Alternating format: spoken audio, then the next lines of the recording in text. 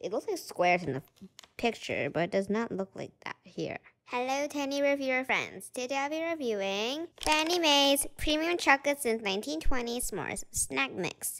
Crunchy grahams and fluffy marshmallows coated in milk chocolate.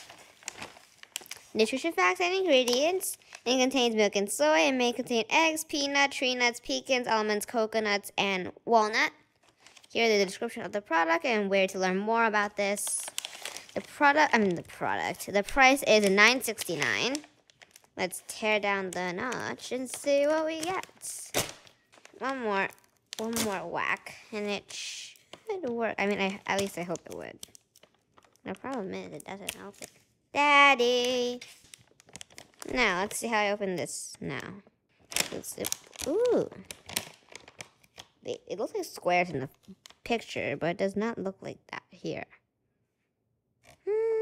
I want to eat a marshmallow because marshmallows are delicious. And here's a graham cracker.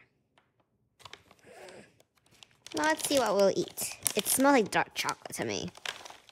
But let's see. Daddy, this one, I'll eat the big one. Marshmallow. Daddy got graham cracker. Oh, wow, this is good.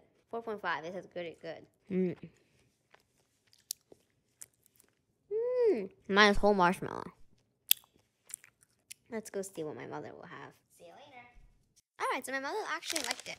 To tell you the truth, but it's pretty sweet.